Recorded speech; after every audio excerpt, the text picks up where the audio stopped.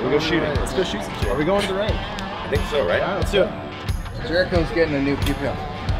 Right now? Yeah. Oh, let's go get the necessity. Let's go capture that.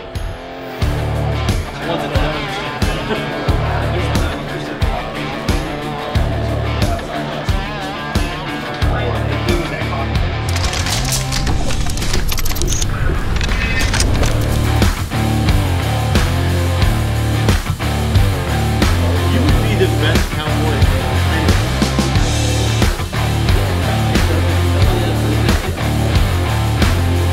Came out today, we met up with Clint Trial, Matt, Logan, Jared, and we're just gonna cruise out to the range and break in my new AR. And over time, going to the range at the ranch, building my perfect carbine, dressing it up so today I'm gonna go zero it and just shoot some rounds and get a feel for it.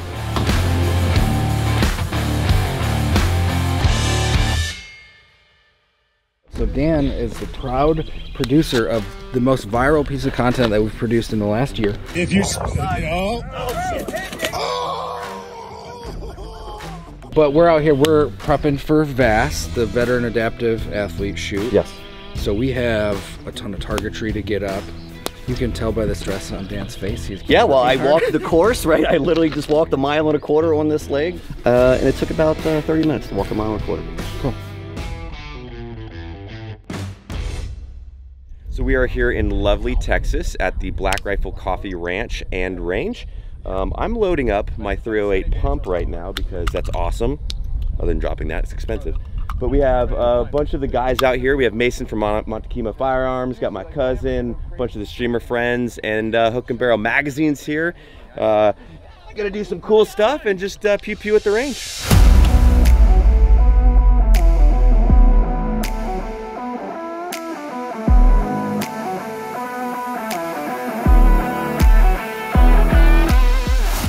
All right, we're gonna show you a pretty cool gun today, which Mason built, and I saw it when I first got into his shop and I fell in love with it, so I bought it off him. But it is a Remington 760 pump action 308, in which you SBR'd, and then also put a suppressor on, and then of course we got the loopholed LCO on there. But why did you do that, Mason? Well, I like taking old guns and kind of tacticalizing them. Get tacticalized! That's right, and giving them a whole new use.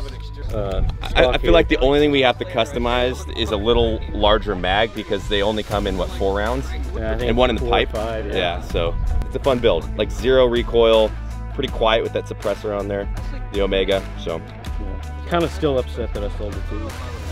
You can shoot it whenever you want, you made money, this fucking guy. Just so you know, I put that on there this morning. It's 0, and bro. It's not bad, dude. Those things fine. line up pretty good. That's nice. This thing shoots smooth too. Yeah. We need a vote here. Go ahead, pick up your 5.56. We need a vote from y'all. Okay. Which one is cooler? Is the pump action 308 suppressed? Is the pump action 308 or the lever action 5.56 cooler? I think this is cool. That one's rad though. It's just a casual Friday. I'm here in my natural habitat, a chair. You know, we're gonna give this 40 Micah go around. I think we got it there. You know, with this wind and all. Oh, bullseye! Oh, thank you. Yes. Hey, did you want to put this on your AK? Oh yeah. Maybe we should go, Caleb. The best part is it doesn't need it.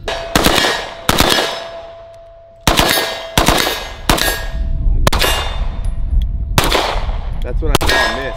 Usually when you point at the dirt, you hit the dirt. It's like the craziest thing. It's odd.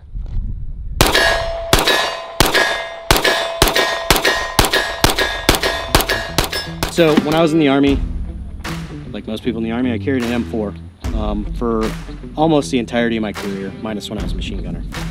So it's a gun near and dear to my heart and one that I know very well. But since leaving it, I have not actually owned one. And now that I'm living in Texas, I got the Black Rifle Noveske here. And over the next forever, I'm gonna continue learning it and building it out exactly how I want it. Because when I was in the Army, you basically got what you got, which I was never hurting for anything, but I was also just a, you know, make what you get work guy. So got this new AR, the Black Rifle Noveske, and see, fresh out of the box. And gonna start playing with this thing. People come out here and just fucking plink away at steel from fucking 7 meters, and you could be hitting the top left corner of the steel instead of the where you're actually aiming, and you never know it. But call me old school.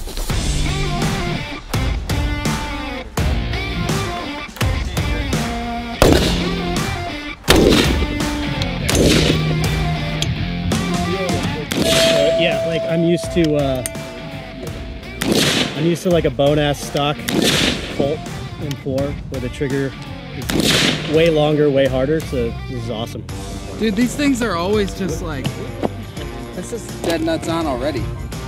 Hey, if we put a piece of armor on you, can we shoot you with the quarterback? Absolutely not. Not how inaccurate that thing is, dude. You'd miss it and just tag me in the shoulder and be like, oh my god, oh my god. M4s and ARs are really cool, but like, this is cool as fuck to me. Like this is what I kind of like first shooting when I was a kid. You know, growing up, it was on stuff like this, like 30-30s, 22s, you know, like how the West was won, right?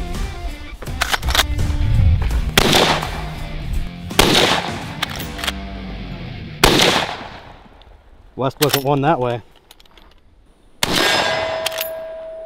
Yeah, you gotta bury the bead in the, fucking hot. Yeah, it's so hot. I'm gonna touch it again just to show it who's boss. One of our favorite pastimes is just doing a little bit of simple pig. And we both have new SIG 365s. I'll let you go first. You gotta call it. Yeah, it's right here standing. Just as slow as you want. What target? Oh, the full size. Full size. Full size. From your back, we'll say 25-ish on the popper. This is my technique. I'm just gonna wear him down. I'm just gonna make him get up and down a lot. Red popper, one-handed offhand. One hand, offhand. Okay. Popper, white popper. Alrighty. Yeah. Yeah. Oh. We're gonna add a little bit of angle to it. Kneeling. Red popper. Ah. P for Logie. I think you got it. Son of a bitch. Okay. Off the truck. Second target from the right. High? Yeah. You were high too. It was way off. That was way up. It's my shot now? Yeah. I'll do the same thing.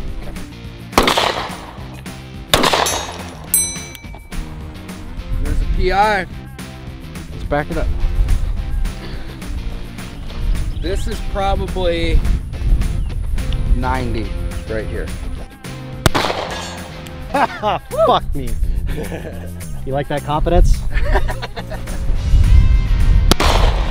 Oh! Big. So recap from the range day. Zeroed and broke in. Felt the Noveske the first time. A lot of really rad shit about it. Need set up my sling, set up my light, and pick an optic to run on there. Yeah.